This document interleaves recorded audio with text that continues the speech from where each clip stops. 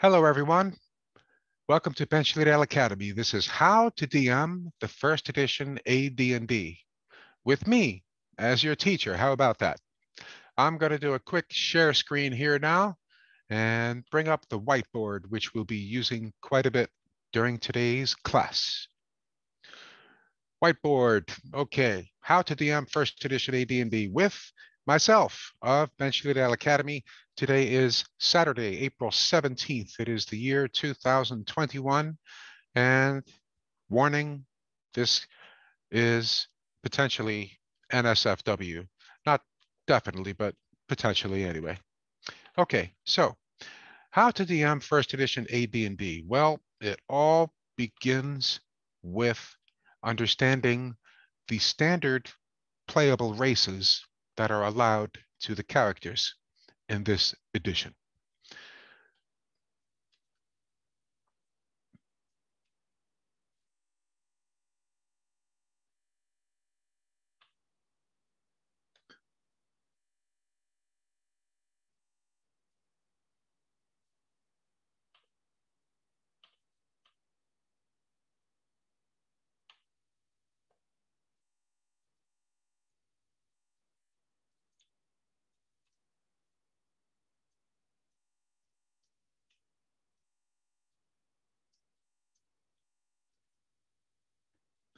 These are the 7 standard playable races in First Edition AD&D.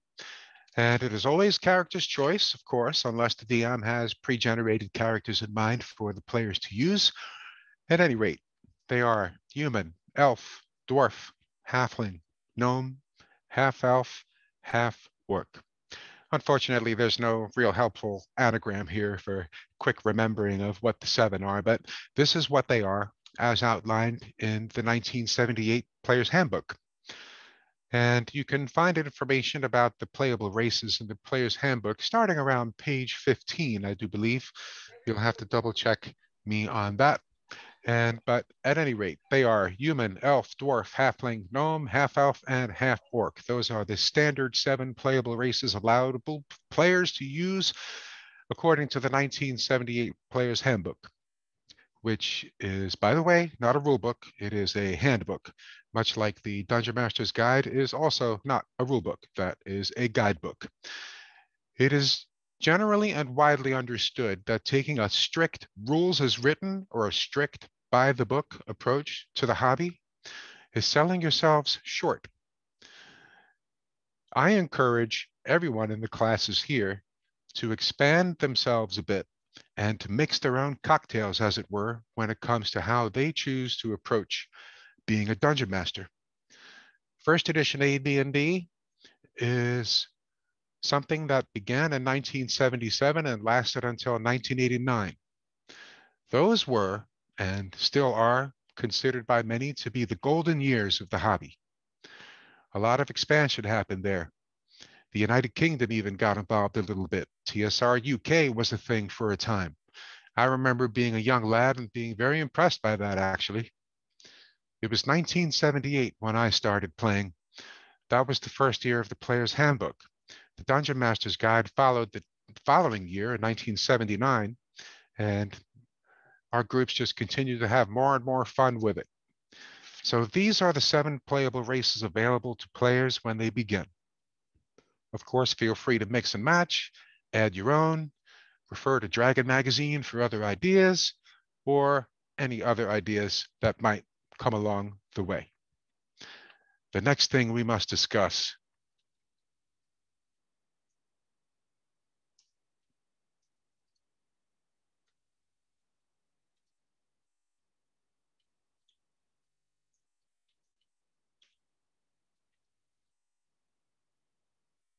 Nope.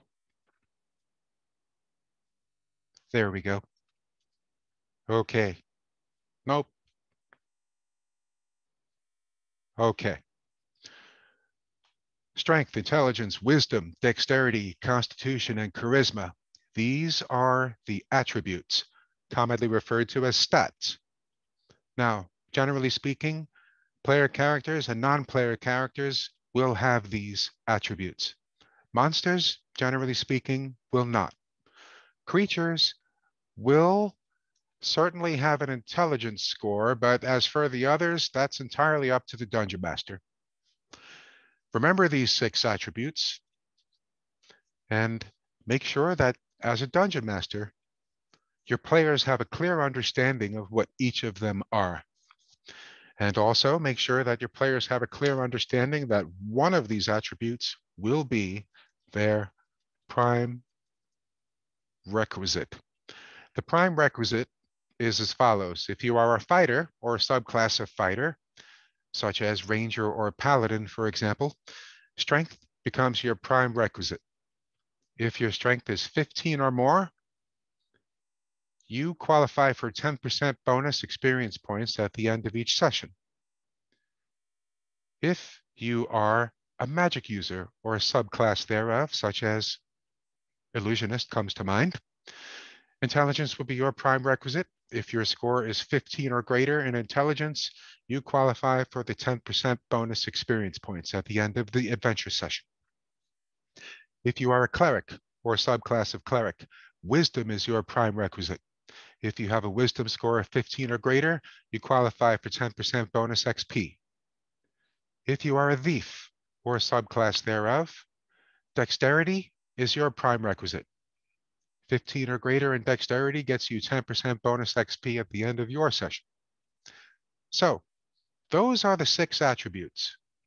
There is a 7th attribute that is sometimes used, but most times not. And this is the attribute called comeliness.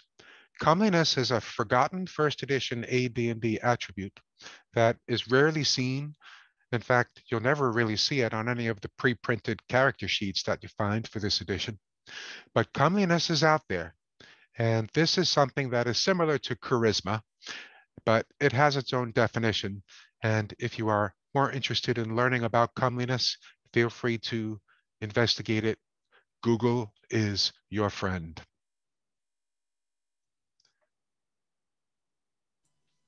The next thing to discuss is time.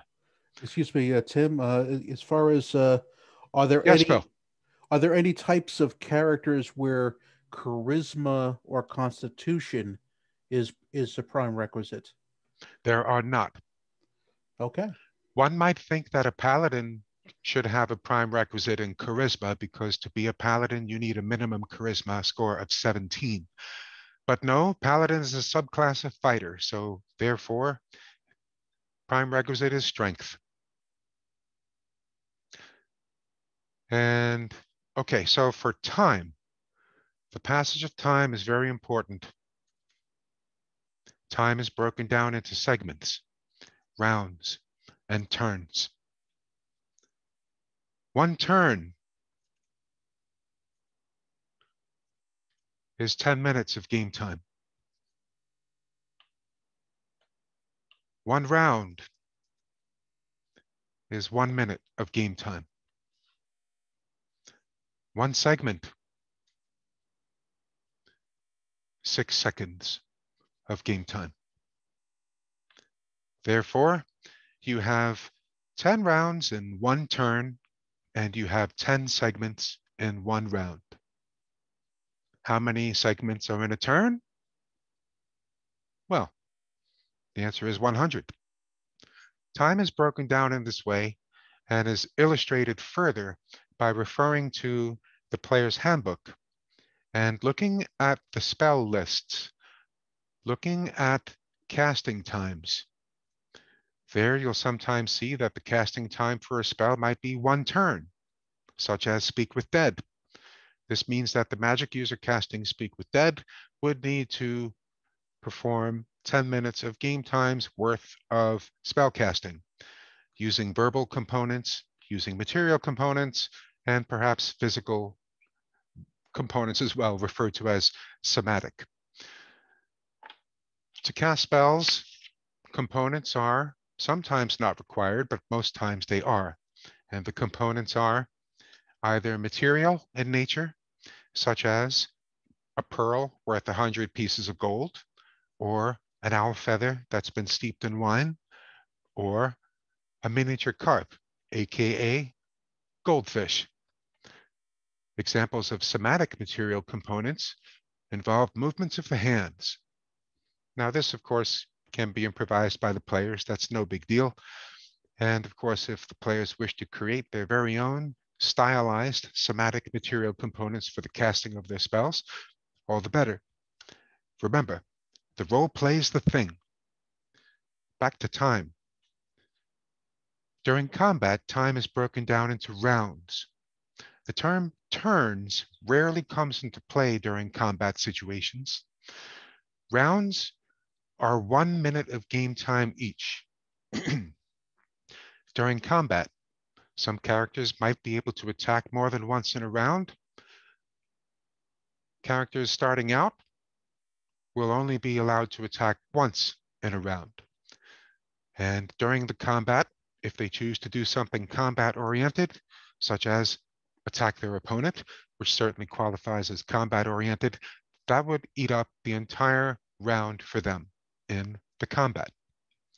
If they were to do a minor action of some sort during the round, perhaps they want to just move 20 feet to the left and then stop there and try to remain quiet, or something else.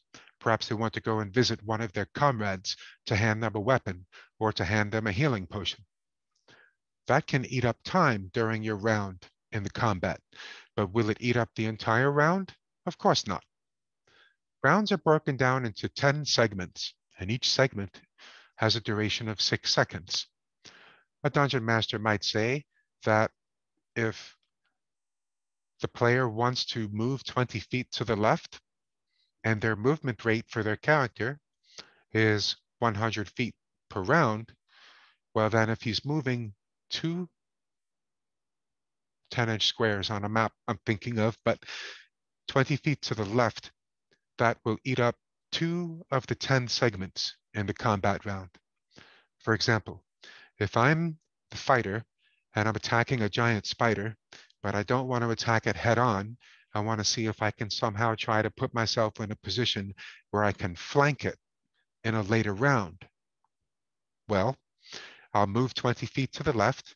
That eats up 2 of my 10 segments in the round. This leaves me with a total of 48 seconds of game time during the round to still do something during this round of quote unquote combat. Once the initiative rolls are made, that's when combat begins. But prior to that, it's just all a bunch of sneaking around and positioning yourselves in situations like that when faced with a giant spider, for example. So this is how time is broken down. And time slows down quite a bit during first edition AD&D, as I'm sure it probably does with some of the later editions too. Time slows down quite a bit during these sessions, and that's normal. But it's okay, and it is also the job of the Dungeon Master to make sure that the time keeps moving. Don't want to get stuck spinning your wheels in the mud, flipping through books trying to find some sort of a quote-unquote rule on something. You're the Dungeon Master, just make a ruling and move on. Keep it going, try not to disrupt the momentum of the adventure. So I think that's about all we need to do with time. The So, next thing we'll talk about is, I'm sorry, you have a question? so when we roll initiative, and then we call, we go around the table based on initiative order. We're doing one round apiece, all within that same round. We're in round one, and everybody is doing their first round, so they could do up to a minute's worth. Is that That's correct? correct. That is correct. Okay. And then the next minute begins, which would be round 2. Or as they say in Mortal Kombat, round 2, fight. Okay, the next thing we need to talk about is space. And I don't mean outer space. I'm talking about space in terms of length and width and the measurement of space. Whoops.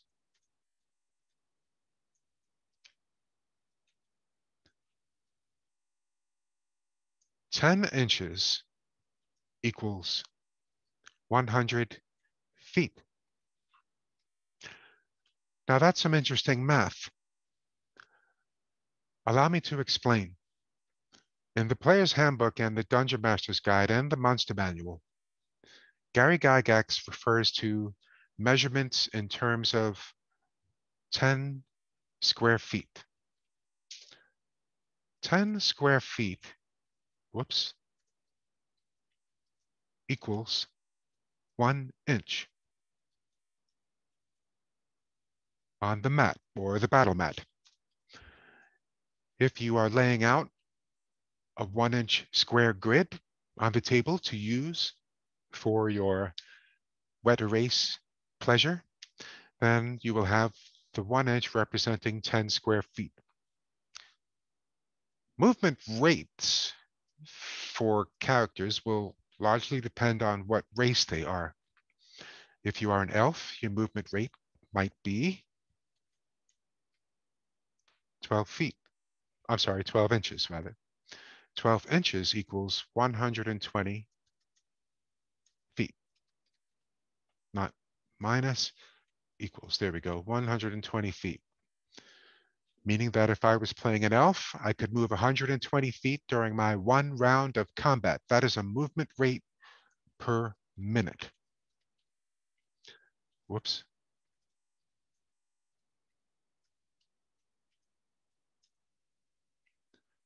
Dwarves, gnomes, and halflings will have much shorter movement rates than the elf.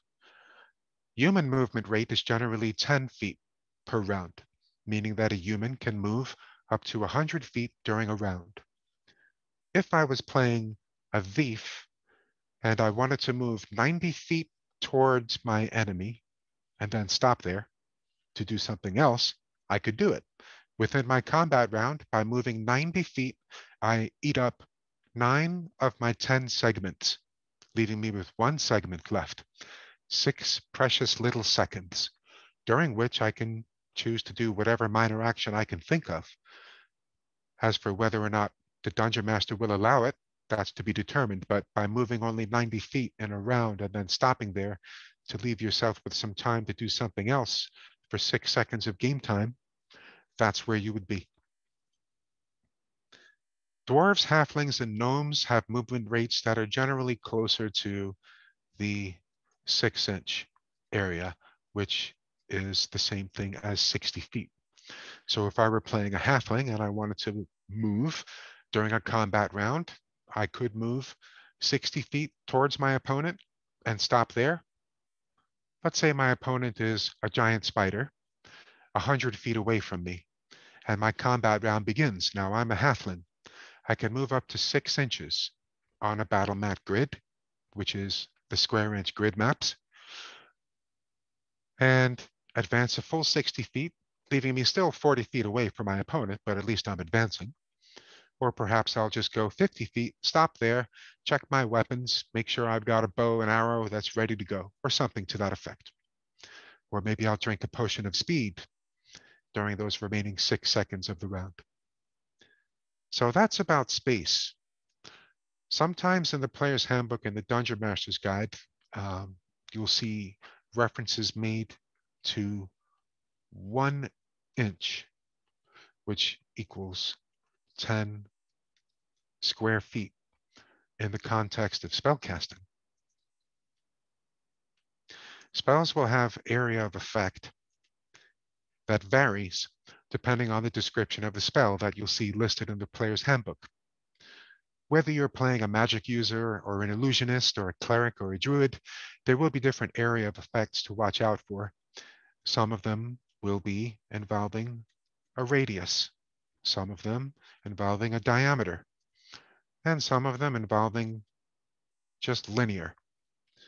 But these are things to be mindful of as a dungeon master, and it's not that hard to get a handle on. While you won't necessarily see too much description in how to go into deciphering and interpreting and using the measurements that appear in the books, the first edition AD&D, as long as you have this basic foundation of fundamental knowledge with regards to space, you'll do just fine.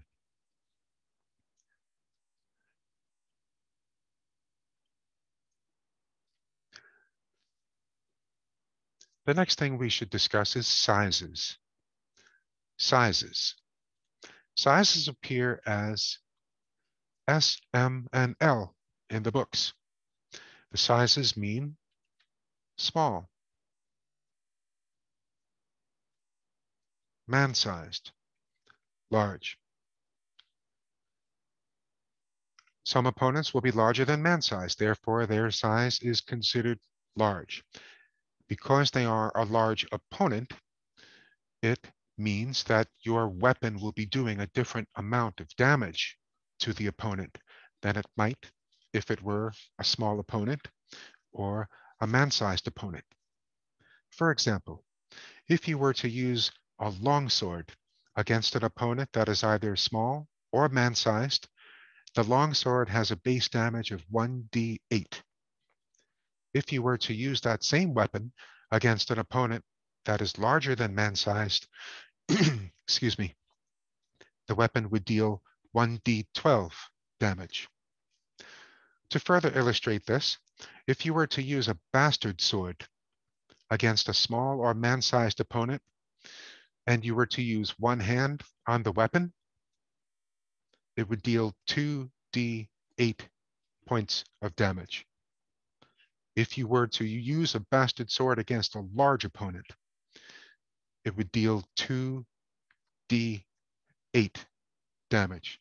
So anywhere from 2 to 16 points of damage versus a large opponent, whereas anywhere from 2 to 8 points of damage versus small or man-sized. That's with just using one hand on a bastard sword. A character can also place a second hand on that sword and get a real hard swing in on it. The bastard sword is also known as the hand and a half sword. It's not quite a two-handed sword, but it's also not quite a short sword or a long sword, or a broadsword for that matter. It's very much its own thing. You can use the bastard sword with two hands. If you choose to do so, well, you won't be wielding a shield, so that'll hurt you when it comes to armor class. And we'll be speaking about armor class next in just a moment. But as far as sizes are concerned, sizes of opponents also have an effect on the range of weapons being used against them. Range weapons such as bows and arrows, crossbows, slings, throwing axes, darts, throwing daggers, spears, javelins, and so on. If you were to throw, let's say, a spear at a small opponent, you can do it within a range of 10 feet. If you were to throw a spear at a man-sized opponent, you can do it within a range of 20 feet. If your opponent is large and you're going to throw a spear at it, you can hit within 30 feet. And it's a similar trend. 1, 2, and 3. Using a club versus a small opponent, same thing, within 10 feet. Club versus man-sized, within 20 feet. Club versus large opponent, you can hit your opponent within 30 feet. So you see, the size of your opponent has the effect on the range within which you can choose to attack your opponent. Moving on to a more standard range weapon, the bow and arrow. If you were to use a short bow, you could hit a small opponent within 50 feet, a man-sized opponent within 100 feet, and a large opponent within 180 feet. Just because you can hit your opponent within those ranges, it doesn't mean that you will. You can certainly fire your weapon and hope that your missile hits its target. You, however, have control over your range as a player. As a dungeon master, it's important to be mindful of the sizes and how they affect the ranges of weapons being used against them. Now, speaking of weapons being used against, let's talk about armor class. Armor class determines how tough you are to hit. That's really the most easy way to explain it. In first edition AD&D, we have what's known as descending armor class, or AC for short. Descending armor class means that if you are wearing no armor, your armor class is 0. If you are wearing plate mail with a shield, well, that's much better than wearing no armor at all. Plate mail with a shield gives you an armor class of 2. If you are just wearing plate mail with no shield, your armor class becomes 3. The higher your armor class score is, the easier it is for your opponent Timothy. to hit you. Timothy? Yes, sir. I think that no armor is 10. Oh, that's right. My mistake. It is 10. Okay, because Thank it's you, Augusto. descending. It's descending. Okay. That's right. I apologize. It is indeed 10. Your armor class is 10 when you are wearing no armor. And then you have the other armor that allows you to have better armor class, such as leather, which will improve your armor class. And by improve, meaning having your armor class descend and become a lower number. The lower your number is in armor class, the more difficult it is for your opponents to hit you. And then there's chainmail, splint mail, ring mail, banded mail, and so forth. Different kinds of armor that can improve your score. Each time you have a shield, it improves your armor class score by 1, making it be 1 less. So for example, with an armor class of 3, wearing plate mail, by picking up a shield, my armor class becomes 2. And remember, the lower your armor class is, the easier it is for you to remain safe from the strikes of your opponents. The harder it is for you to be hit and harmed. When you are wearing a helmet, it makes the armor class of your head equal to the rest of your body. If you are not wearing a helmet, your armor class of your head is 10. If you are wearing plate mail with a shield and no helmet, your armor class of your body is 2, but the armor class of your the armor class of your head remains 10.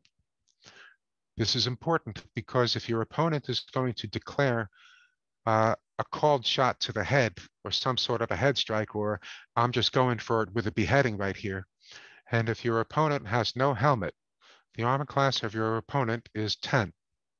Whereas if you are wearing plate mail with a shield and having a helmet, the armor class of your head becomes 2. It slides right into alignment with the rest of your body. So again, no helmet, your armor class for the head is 10. With helmet, armor class for head is same as rest of the body. You are not able to use your shield to protect your head, even if you don't have a helmet. You You could get one more to make 9.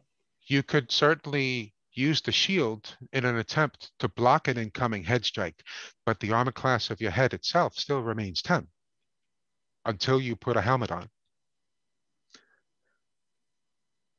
So, by the way, the better an armor class gets, the lower the number drops. And it's not uncommon to see that number dropping down into the negatives. If I had an armor class of -4, that's pretty damn good. That's probably an indication that I'm wearing A, magical armor, B, powerful ring of protection on right hand, C, powerful ring of protection on left hand, and I probably have an awesome dexterity score, which improves the armor class by quite a bit if you have a nice dexterity score. As a dungeon master, it's important to have a good handle on armor class, and you can certainly find all the information you need with regards to armor class in the Dungeon Master's Guide. Have a look at page number 79. You want to jot that down here, I'll just go ahead and type it into the whiteboard. Page 79 of the Dungeon Master's Guide has information that you need to know regarding armor class. It's also commonly found on a Dungeon Master screen. It's one of the most important matrices that a DM has to refer to from time to time. And I'll just go ahead and open up my trusty page. 79, nope, my mistake. It's not 79. The page I meant is, wait, that's not that page either. Oh, where are you on a class page? Are you 78? Let's see. Well, and I should 75. know that 75. 75, no, it is around there somewhere. We'll get back to that. Maybe we'll have that be a homework assignment. In the meantime, now that we've talked about armor class a little bit, let's talk about the next big thing. The next big thing is hit points. Hit points are handled interestingly in first edition AD&D. Of course, the Dungeon Master always has an awful lot of leeway and they can choose to handle it however they want. But the Dungeon Master's guide goes into hit points quite a bit and talks about how to handle all that. The Dungeon Master's Guide from 1979 talks about hit points and what happens when you lose them all. Dun, dun, dun. Well, according to the Dungeon Master's Guide, when a monster is reduced, say from 50 hit points to 0 hit points, the monster is not dead. Sounds crazy, right? I know. Well, the Dungeon Master's Guide says that a monster will remain alive until it is reduced to 10 hit points below 0. At 10 hit points below 0, it is dead. This is according to the 1979 Dungeon Master's Guide, and it also goes on to say that with regards to player characters, if a player character is reduced from 50 hit points to 0 hit points, they go unconscious. If they continue to lose hit points because they are bleeding or losing hit points per round for whatever reason, let's say get down to -5 hit points. Still alive, in bad shape though. And the Dungeon Master's Guide uses the word comatose. Now, I don't know if you folks want to play with coma in your game. If you want to, that's fine.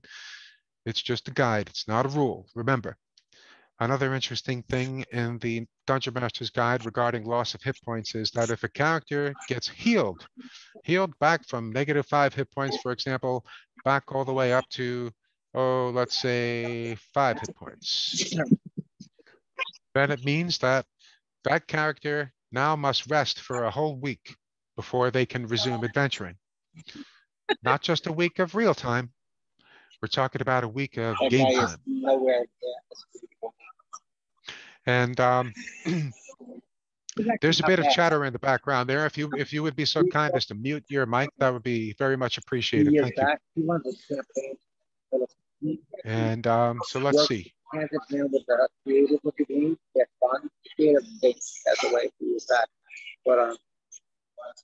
he's based in Long Island.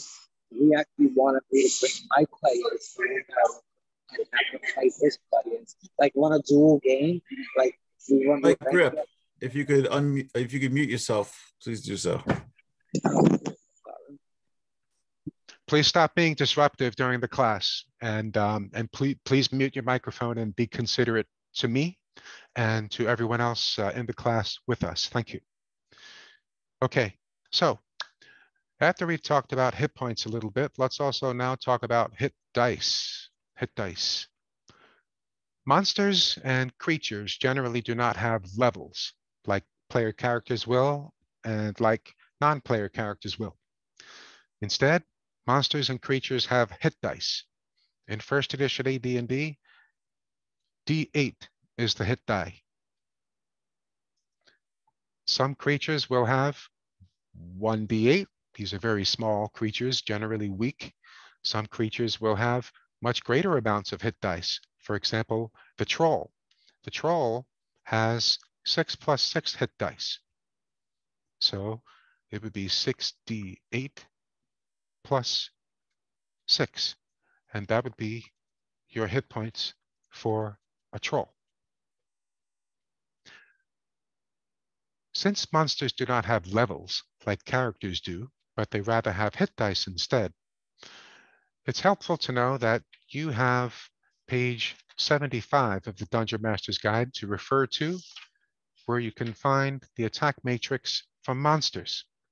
This is also commonly found on a Dungeon Master screen, but since we're just looking at the books themselves today, let's all go ahead and take a peek at page number 75.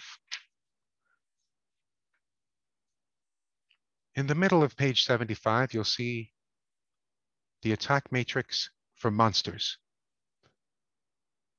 Up and down the column on the left, it shows you the opponent armor class. Sliding across the top from the left to right, it shows you the different hit dice broken down so that you can clearly see the columns that pertain to each monster you are attacking your unfortunate player characters with. We talked about the troll a moment ago. The troll has 6+6 hit dice. The column that you would use for attacking as a troll would be the column atop there that says 6-7. And that means it is the column for any monster with a hit dice ranging from 6 to 7. With the troll having 6+6 hit dice, that puts it right in that range, which puts it right in that column. Now, if the troll was going to be attempting to attack an opponent that, let's say, is wearing plate mail with a shield and a helmet, but dexterity score of 14, that means that the troll is going to be using the matrix here to see how armor class 2 matches up with its column for it to hit the opponent.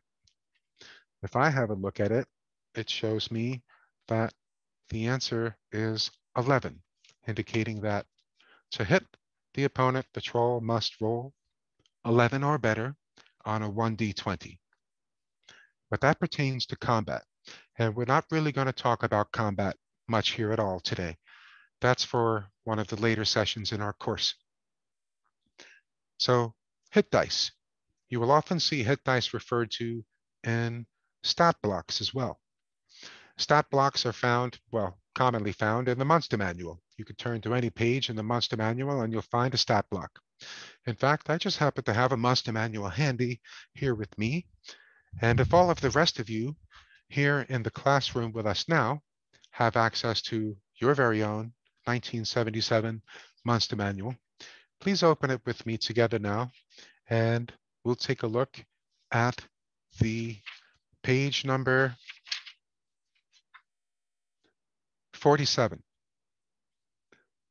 Page number 47 of the Monster Manual will show you the stat block for goblins. Now, the stat block for goblins is a fairly rudimentary stat block, and it shows you what the frequency is, what the number of appearing is, the armor class, their movement rate, and their hit dice. Now, for the goblin, it says that the hit dice is only 1 to 7 hit points. So goblins will never have more than 7 hit points, so they are less than 1 hit dice. Because they are less than 1 hit dice, this means that on page 75 of the Dungeon Master's Guide,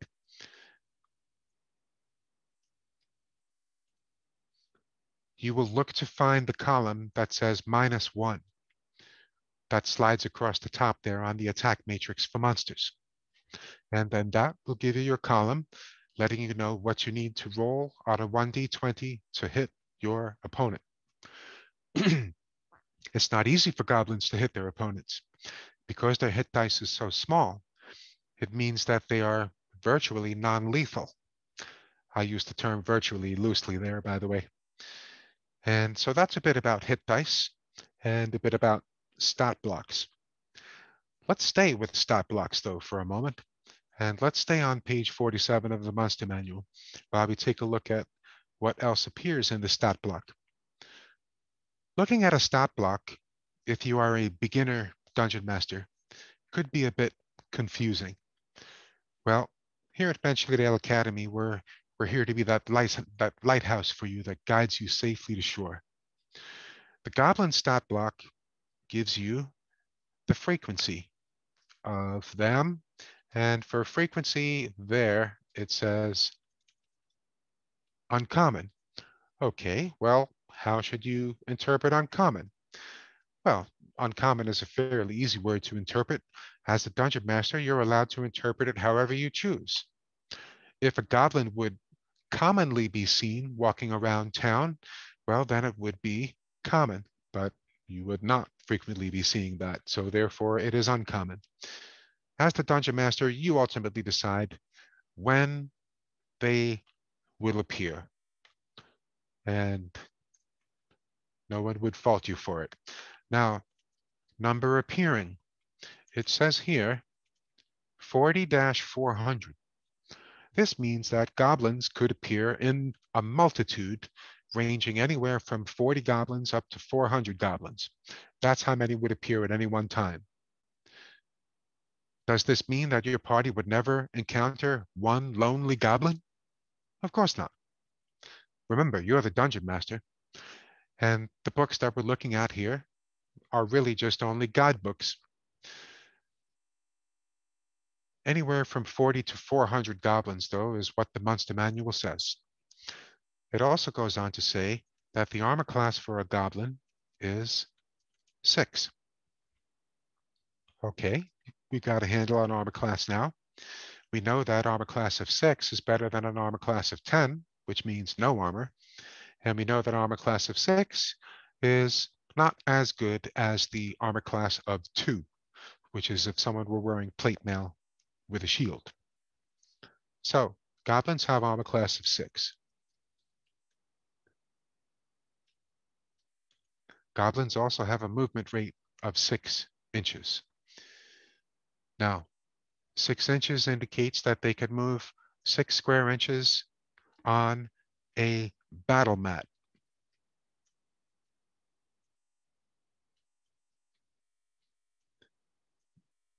Battle mat with 10 square feet per inch. I should spell movement right, shouldn't I? Okay, there we go. All right. This means that a goblin can move up to 60 feet in one round, which is the same as 1 minute.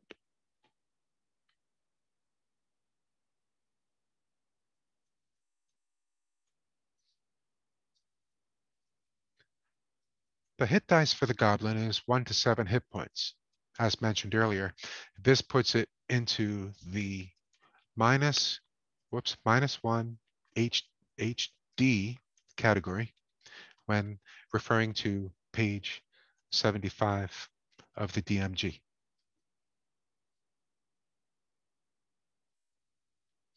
Next up in the stat block, we have percentage and lair. The percentage and lair listed here is 40%. This essentially means that they're home 40% of the time. As for the other 60% of the time, well, they could be out stirring up trouble, doing my favorite goblin trick, which is to throw flasks of oil and lit torches at parties trying to get a good uninterrupted 8 hours of rest in the woods. So they will be found in their lair 40% of the time. If someone tells you there's a goblin lair 5 miles away from here and some pretty cool treasure in it, you'd be like, hell yeah, and you start making your way towards the goblin lair. Will there be goblins in there? Well, there's a 40% chance of it, according to the Monster Manual. But remember, you as Dungeon Master are free to change that percentage to be however you would like for it to be. Up next in the stat block is treasure type. Every monster listed in the Monster Manual has a treasure type associated with it. Sometimes the treasure type will be A, sometimes it will be B, or C, or so on down the line.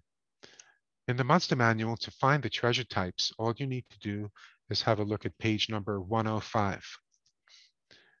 page 105 of the Monster Manual will show you all of the treasure types listed from A to Z. There are 26 different treasure types, one for each special little letter of our language. They are quite different from each other. If you have the Monster Manual in front of you now, turn with me to page 105, and let's have a look at the treasure types section. And let's take a look at treasure type listing A, the very first one on top. Treasure type A shows that creatures killed will have anywhere from 1 to 6,000 pieces of copper, 25% of the time. They will have anywhere from 1 to 6,000 pieces of silver, 30% of the time. They will have 1,000 to 6,000 pieces of electrum, 35% of the time, and so forth, right on down the line. And towards the right-hand side of that page, you'll start to see gems, jewelry, maps, or magic also get listed. A creature with a treasure type of A, if killed, would have anywhere from 4 to 40 gems, 60% of the time. You would essentially be rolling your percentile dice as a dungeon master to determine. And if you were to roll 61% or greater, there would be no gems for the party. So sad. Had you rolled 60 or lower, there would be anywhere from 4 to 40 gems. And that's what I call party time. It doesn't specify the kinds of gems. Isn't that curious? Well, it's a dungeon master's job to do that. You see, imagination is the most powerful tool in the toolbox of a dungeon master. You could, on the fly, decide that you want these gems to be sapphires, or emeralds, or diamonds, or white onyx, whatever it might be. Could be a mix. Maybe it's 40 gems and each one is different from the next. And just for fun, you decided to write down a list of 40 different types of gems. You see, that's the magic of imagination. You can just fill in the gaps right there. The Monster Manual puts you on the path, and as a dungeon master, you then boldly take the steps forward. Let's have a look at another treasure type on page 105. Let's take a look at treasure type Y. Treasure type Y is all the way down towards the bottom of page 105. No copper, no silver, no electrum. Maybe some gold, anywhere from 2 to 12,000 gold, 70% of the time. No platinum, no gems, no jewelry, so sad. Not even a map or a thing of magic. But all that gold.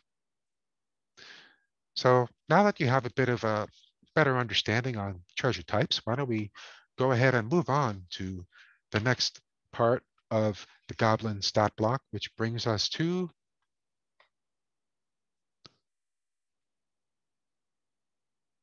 before we advance, I am going to just mention one more thing about treasure type, because for goblins, it specifically does say here, individual goblins have treasure type K. However, if you find them in their lair,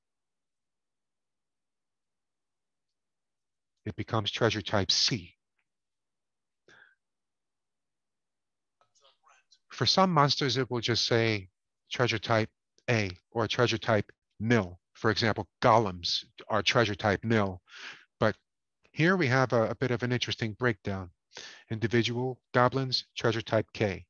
Goblins in their lair, en masse, treasure type C.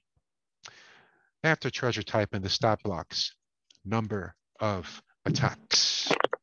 This indicates how many times a monster can attack during one round of combat, aka 1 minute of game time. Goblins have a number of attack score of 1. So once per round, a goblin will attack. Not much more to talk about there. Moving on through the stat block, we have damage per attack. Okay, so how much damage does a goblin do using its one attack per round in combat? According to the 1977 Monster Manual, the answer is 1 to 6, or by weapon. If a goblin is manning a large goblin ballista and shooting it at a large opponent, it would likely be doing more than 1d6 points of damage. If it's going to be using a magic sword, then a similar situation applies where it would be doing more damage. 1 to 6 points of damage during one round of combat is determined by rolling 1d6. You probably knew that already. I'm sure most of you did, but it's nice to have the refresher, isn't it? Okay, so we've gone all the way through the stat block here. Frequency, number of appearing, armor class, movement, hit dice, percentage and lair, treasure type, number of attacks, damage per attack. Up next in the stat block after damage per attack is special attacks. Goblins have no special attacks. Okay. Up next after that is special defenses. Goblins have no special defenses. Up next in the stat block is magic resistance.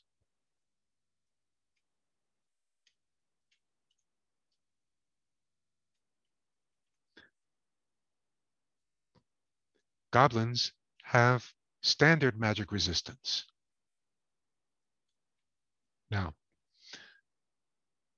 understanding standard magic resistance indicates that what they are entitled to is a saving throw versus magic like anyone else is, or spells.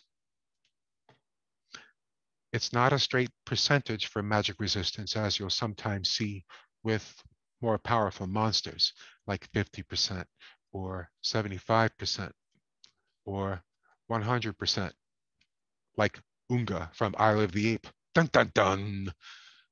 But goblins, standard. So they qualify for saving throws in certain situations regarding magic or spells at the discretion of the Dungeon Master.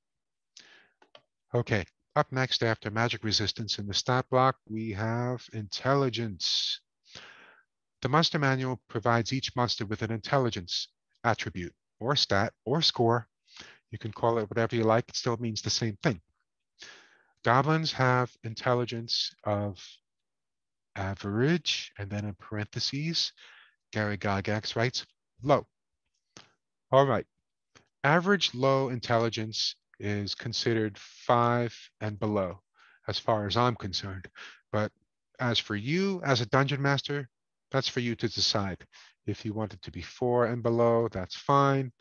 Whatever you feel fits your game, that's perfect. Up next after intelligence in the stat block, it lists the monster's alignment. Goblin alignment is lawful evil. Does that mean every goblin in your world is lawful evil? Of course not. Does it mean that the vast majority of them are? Oh, yes, it does. There will always be mavericks, and there can always be mavericks. And so, lawful evil. Alignment is something that we're going to discuss in a future session. But for now, we're going to move right on through the stat block. We will save alignment for when we discuss combat. Up next is size in the stat block. It says here that goblins are 4 feet tall. This means they are small. And it seems like there's some noise coming through somebody's channel there. Can you please mute? Thank you. Size 4 feet tall, which means they are small. Small in the sense of size in terms of combat. This is an indicator. And so remember that as a dungeon master, Remember the size of your monster during combat situations. And lastly, psionic ability. Goblins have no psionic ability, neither with an attack mode nor a defense mode. Psionics are also not something that I play with or use as a dungeon master, but it's there and it's very much a part of first edition AD&D, and it's available for you to use it if you choose to. We may discuss psionics at some later point during this course, or we may not. We shall see, but we certainly won't be talking about that today as we're running a bit short on time. So that arrives us at the end of the stat block. So that was the discussion on stat blocks. If you have any questions regarding stat blocks, please type them into the chat room. After the lecture, we will go through the chat room and take a look at everyone's questions and try to answer all of them if we can. Up next after stat blocks, it is time for us to talk about dungeons. Of course it would be. This is Dungeons and Dragons. Dungeons are a major part of this hobby slash game slash wonderful what have you. Those of you who have the 1979 Dungeon Master's Guide, which I'm holding up on screen right now, please turn to page 169. Page 169 will tell you how to create your very own dungeons using the random dungeon generator created by Gary Gygax. With much help from his TSR Hobbies crew, page 169 spills over to 170 and then onwards to 171 and 172. It teaches you how to generate random dungeons for yourself, for solo play if you choose, or for your adventurers to experience from the other side of the Dungeon Master screen. Page 169 of the Dungeon Master's Guide begins the section by saying, when you need help in designing a dungeon, whether it is a level in your main dungeon or a labyrinth discovered elsewhere, the following random generation system has proven itself to be useful. It must be noted that the system requires time, but it can be used directly in conjunction with actual play. And then he goes on to state, keep a side record of all monsters and treasures and tricks and traps and whatever, essentially creating a normal dungeon matrix for yourself. The tables that begin appearing on page 169 and 170 and the next few pages after that are some of the most valuable pages that have ever been published in this hobby. Take some time as a dungeon master to familiarize yourself with the random dungeon generator. It will become an invaluable tool. The next thing we should discuss is dragons, because one never discusses dungeons without also discussing dragons. Am I right? Right. Okay, we're jumping back over to the 1977 Monster Manual here. And you are all now going to turn with me to page 29. Page 29 of the Monster Manual brings us to the dragons section, telling you all about dragons, what age they can be, what size they can be, what color they can be, or perhaps they're not colored, perhaps they are metallic. Page 29 onwards brings you through all of the dragons, from the black to the blue, to the green, to the red, to the white, and beyond. And it tells you the stat blocks for each dragon. It tells you the breath weapons for each dragon. And it gives you some very useful information about subdual of dragons. It also gives you a listing of certain dragons that cannot be subdued. It doesn't really say cannot under any circumstances whatsoever, but it does say that the types of dragons which cannot be subdued are Let's see, where was it? It was right here at the bottom of page 30. It says silver, gold, chromatic, and platinum dragons cannot be subdued. So I will write them down here. Silver, gold, chromatic, platinum. No player may ever run a character that attempts to successfully subdue, I shouldn't say attempts to. No player controlling a player character will ever be able to successfully subdue a silver, gold, chromatic, or platinum dragon. However, all of the other dragons are fair game. How to subdue a dragon and make it your pet. Perhaps you'd like to fly around with it. Perhaps you'd like to cage it and impress your friends. Perhaps you'd like to use it as an icebreaker at parties. How to subdue a dragon. To learn how to subdue a dragon, you must turn to page 30. Page 30 says that if a player encounters a dragon, and let's just say for purposes of this class that you encounter a red dragon, dun dun dun, and you'd like to subdue it.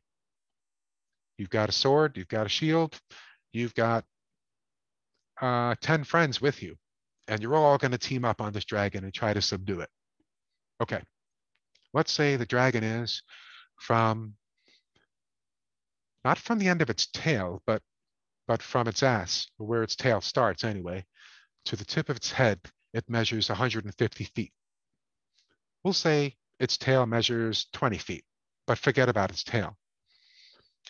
From where the tail starts to the tip of its head is 150 feet. I'm sorry, that would be an awfully large dragon. For purposes of this example, let's make it a 15-foot long dragon with a 4-foot long tail. Okay, good. 15 feet. You and your 10 pals are getting ready to go and attack the dragon, not to kill it, but to subdue it. You make the announcement to the dungeon master. We are going to attempt to subdue the dragon. Okay, fine. It's very important that a player announce that they are attempting to subdue at the beginning of combat. If a player neglects to announce that they are attempting to subdue a dragon, by default, it means that they are attacking the dragon, and any damage they do with their weapons is going to be damaging, potentially lethal damage to the dragon. If the players declare to subdue and they begin to attack, let's say all 11 characters want to attack the dragon at the same time. They can do that. However, the surface area of the dragon is described in the monster manual in such a way that there needs to be 3 feet of surface area for each player attacking the dragon to subdue. So if our dragon is 15 feet, you can have 5 characters flanking the dragon on its left side. You can have another 5 characters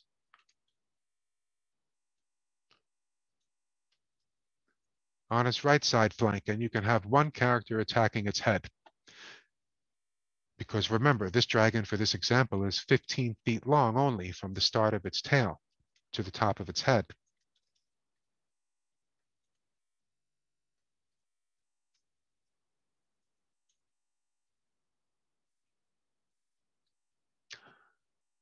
Five characters on the left side flank, each with 3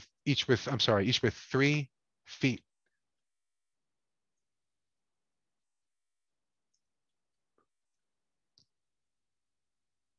Surface area. 5 characters on the left side flank, 5 on the right, 1 to the head. It's a 15-foot long dragon from the start of its tail to the top of its head. The characters make the announcement that they are going to subdue. Combat begins. Initiative rolls are made. Followed initiative, and then now goes the combat situation. During subdual combat, All of the damage that's dealt by characters to a dragon is of the bruising variety. Well, bruising or bashing, and that's what the monster manual says. So no points. Wait, I'm sorry. Yep, no, that's right. So let's say for purposes of this example that the dragon has 50 hit points. Combat round 1 involves me not knowing how to type. Combat round 1 involves attacks done to the dragon and the dragon attacking the players back as well, if it can. Let's say that at the end of round 1 of combat, the players have dealt 25 hit points of damage altogether collectively to the dragon, which means that the dragon now has 50 hit points remaining. Well, 25 hit points at the end of round 1 means that the dragon has 50% of its health remaining. At this point, at the end of the round, the DM must make a roll 1d100. If the DM rolls a 67, that means that you are above the percentage needed for subdual. So the dragon is not subdued. And now begins round 2. Round 2, same stuff happens. Now, let's say the players deal another 15 points of damage to the dragon during this round, meaning that they have now done a total of 40 points of subdual damage to it. This means that of its original 50 hit points, it now has 10 hit points remaining, which means that it now has lost 80% of its health. So because it's lost 80% of its health, DM needs to roll 1d100 and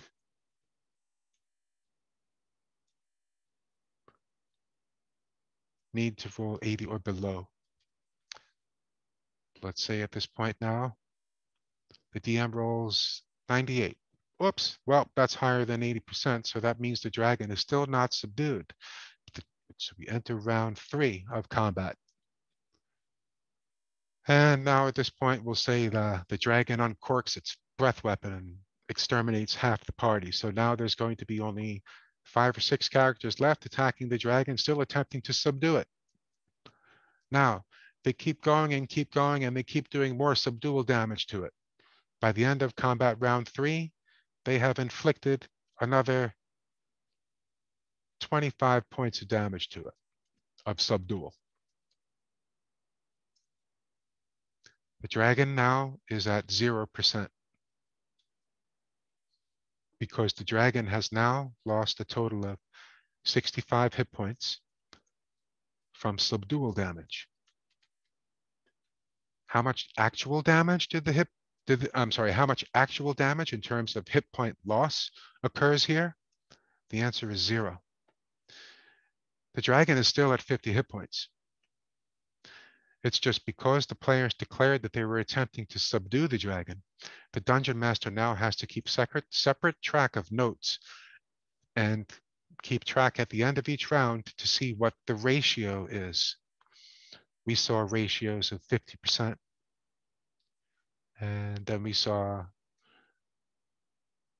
that it had 80%, and then, but now it lost more than 100% of its health. So that means there's 0% chance of failure for subdual. I believe I described that a bit incorrectly earlier, but this is the correct way to see it. So once you have a subdued dragon, what do? Well, first thing you do is you throw a party, right? That's what I'd do. Well, it says here that there are certain caveats that go hand in hand with having a dragon subdued. On page 30, Gary Gygax writes, a dragon remains subdued for an indefinite period, but if the creature is not strongly held, well treated, given ample treasure, and allowed ample freedom, it will seek to kill its captor and or escape. So, also, the older and more powerful the dragon is, the less likelihood there is of it to remain subdued. In fact, the latter sort of dragon is likely to attempt to take over its captor and rule all of his or her holdings. Insert sinister laughter here. Evil dragons will never serve a good master for long, and good dragons are 50% more likely to kill/escape from a neutral captor, as opposed to one whose alignment is the same as their own. Players may also choose to sell or give a dragon to any other player, or keep the dragon in their own service. Note, dragons cannot be resubdued again unless they actually regain their freedom first. For more information about dragons and dragon subdual, have a look on page 30 of the Munster Manual. And we have 2 minutes remaining in the lecture. Let's see what else I should get to here real quick. I should get to this.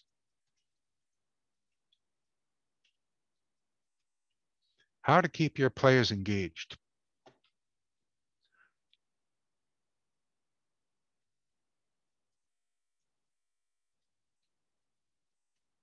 Number 1, involve them in the creative process, whether it's collaborative world building or exchanging ideas or creating characters together, creating maps, drawing maps, naming places, fleshing them out, creating adventures, whatever it might be. Involve them. That's how you keep them engaged. Also, how to keep your players engaged. Inspire them. This means that, of course, you'll just have to be yourself. Be your most authentic self. And do not put on airs or try to behave or act in a way that isn't really you. This inspires players to then be their own most authentic selves. And before long, you'll know that the players who have joined you at the table are there because they really, really want to be there, and not just because there's nothing else to do. You inspire them. As a dungeon master, it is your job to inspire them, and it is also your job to be inspired yourself. Subject your things to things that will inspire you, whether it's reading or visiting art galleries or visiting museums or talking with old friends or walking through a park or visiting a pond or a stream or seeing new wildlife at a zoo that you've never seen before. I mean, there's just an endless way for you to continue to remain inspired yourself. So another great way to keep your players engaged, be inspired. In short, be inspired and be inspiring. Thanks very much for joining us in today's class. I think this has been great. And now we are going to slide on into our question and A section. Thank you for listening to me ramble on for all this time. I'm going to shut down the whiteboard now, and so we can all say hello to the gallery. Hi, everyone out there in the gallery. Okay, so now I'm going to just take a quick peek at the chat room and see what sorts of questions popped up here for us to answer. Let's go right back up to the beginning. Headmaster Ryan asks, what flavor of toothpaste should I use if I am DMing? I recommend Aquafresh. It's nice and stripy without too much fluorine. Let's see. Did you write Grim Grape? What is that? Is that a flavor that you like? Okay, very nice. I've not yet heard of that one. Boudreaux's Butt Paste is another suggestion by DM Charlie. Very nice, Charlie. That's nice of you. Thank you for that. Let's see. Gitano writes, no seatbelt, but I have a roll bar, so that should even it out. Yes, very nice. We await the soothing tones of my voice. Oh, we do. Okay, very nice. Thank you. My voice. Oh, boy. Okay. Let's see, David B chimes in and says arm class on page 25. Oh, good, very nice, excellent. Everyone might want to make a note of that. DMG, page 26 and 27. Those are the pages where you'll find the armor class, and weapons information. And let's see, somebody complimented our quote about imagination. Yes, very nice, thank you. Is that someone questioned treasure type? Is that individual treasure or lair? Okay, very nice, good question. I think we covered that with the goblin, at least. And we talked about treasure type a bit more. Charlie bounced out, no problem. We'll see him next time, I hope. And let's see, what is a dump stat? Asks Headmaster Tom. A dump stat is the stat that you don't really care about. For example, charisma is commonly thought of as a dump stat. And if you are playing at the type of session where you are given the choice of rolling for stats and then placing your numbers into whichever stat you want, if your DM chooses for that to be the way characters are created, then you could choose one stat to be a dump stat. If you want to play a thief, you want your high stat to be dexterity. If you want to play a thief, you might not care so much about charisma or constitution or wisdom. It's up to you, really. But that's what a dump stat means. And interestingly enough, when I'm the DM, there are no dump stats because we do 3d6 in order. Dun, dun, dun. Okay, now next up here on the questions, we've got, let's see, great words about authenticity and inspiration. Thank you. Appendix N is good for inspiration as well. Yes, Appendix N is a famous page in the 1979 Dungeon Master's Guide in which Gary Gygax lists all of the literary works that inspired him to put together not just the Dungeon Master's Guide, but everything that came before it, including the Player's Handbook and also the Monster Manual and all of his other work with the early basic edition of the game, and of course the 3 Little Brown Books and all of his work with Dave. Appendix N is cool to familiarize yourself with. I don't necessarily recommend that you run out. I don't recommend that you run out and start reading all of those books, but if you were to read at least 1 or 2 of the books from Appendix N, I think you'll find that you have done yourself a favor. Now up next, let's see. Christian. Hi, Christian. Christian writes, I thought it started 300 CST. Haha, very funny. I thought it started 3 o'clock EST. I think, and I believe it did, but that's okay. I'm glad you're here. Got to see some of what's going on. Headmaster Tom asks the question, how do I know my character's movement rate? That's very simple. Ask your Dungeon Master. Or if you are the Dungeon Master, you determine what the character's movement rate will be for yourself. Knowing that a movement rate for a halfling or a dwarf or a gnome is generally around 6, knowing that a human movement rate is around 10, and an elf movement rate is around 12, that'll give you some idea. Incidentally, the movement rate of a half elf is 11. Now, when I give you numbers for movement rates, I'm talking about square feet times 10. It's an abstract way of thinking, but it's a good, useful math, and it's very good for understanding distance and the measurements of space that a DM needs to be mindful of when doing all of this wonderful dungeon mastery. If Tom has an elf that's movement rate is 12, this means that he can move 12 square inches on a square inch battle mat grid. It means that he can move 120 feet in 1 round. 1 round, same as 1 minute of game time. So I hope that answers your question, Headmaster Tom. And then Dave raises a question, which is pretty cool, about helmets. And Dave asks, if I'm happy with the rules for helmets, I like to treat them more like shields, such as A- to armor class. Okay, that's cool. Am I happy with the rules? I guess I think of them as guidelines.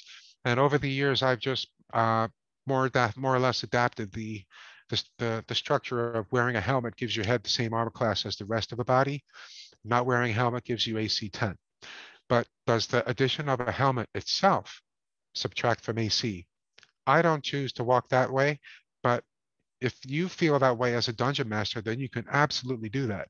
Um, as for why I don't particularly feel that a helmet should improve armor class, the quick and easy answer to that question is I am real big on challenge factor. And I know that the players are already stacked in terms of weapons and saving throws and everything else they need to protect themselves. They got enough help already.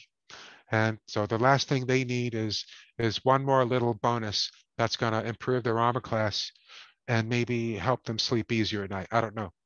I want our players to be looking over their backs. I want our players to be coming away from our adventure sessions feeling like they were challenged.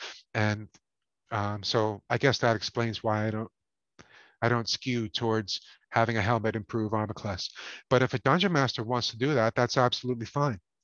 I see dungeon masters even having characters be created where the players can then choose whatever they rolled and add them into whatever stat they want, which is not what I do, but I'm okay with that because being a dungeon master means that you have codified a certain set of parameters for your session, and there needs to be a certain codified set of parameters for every session.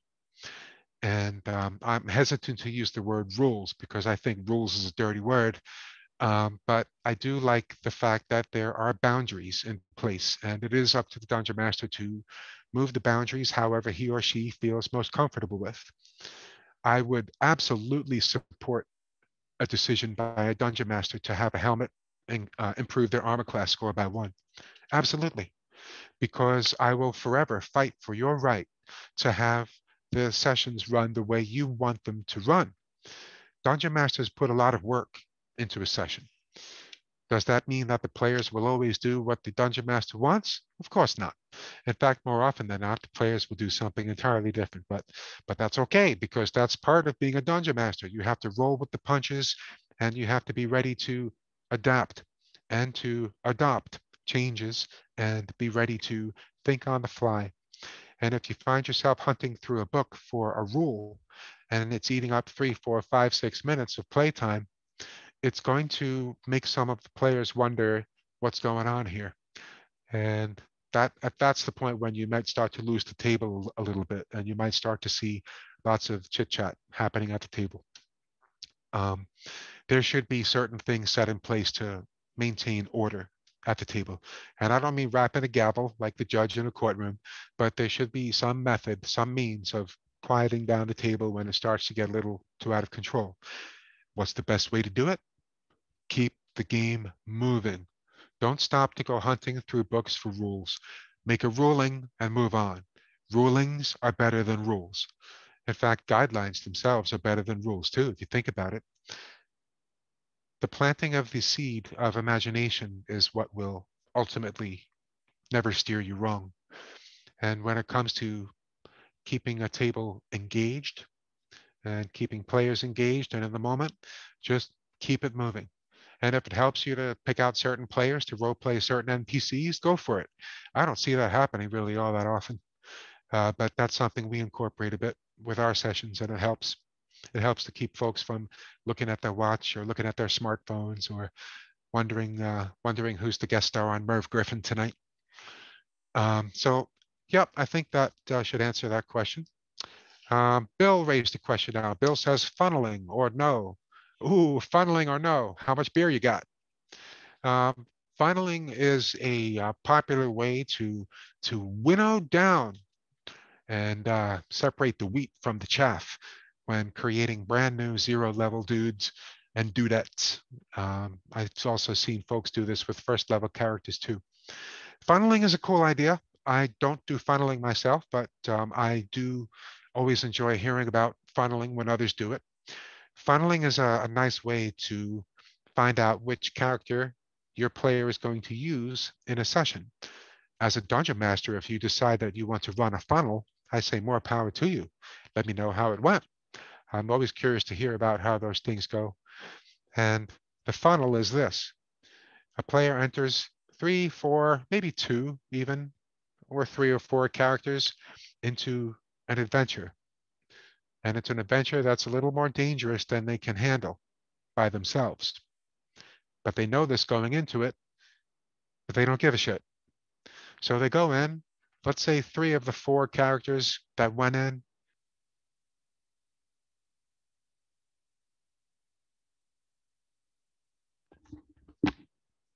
I'm back, sorry. 3 of the 4 characters went into it and they died. 1 survived. So that would be the one who goes on to the main adventure now with the DM. So I like funneling. I do think it should just be a short, quick thing, maybe spread out over 1 or 2 sessions at the most, but that's a way to pave the road that puts the players on the road towards the real adventure itself. So funneling is cool. Yeah, so I hope that answers your question about that. And does anyone else here have any questions for me? No? All right, well, I think we had a great session here today. I want to thank you all for joining in. And please keep in touch with us at Ben Shilladale Academy and watch for what's coming up next. There's a whole bunch of events happening now.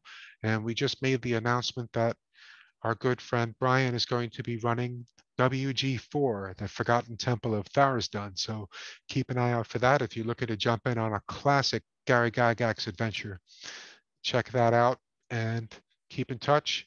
Stay with us at the Academy. Lots of great stuff coming, including more contests. And I think that's all for now. So we'll see you at the next class. My name is Timothy Connolly. Thanks for joining us. I apologize for all of my spelling errors on the whiteboard. And I'll see you next time. Now I'm just going to shut down the recording in 5, 4, 3, 2, and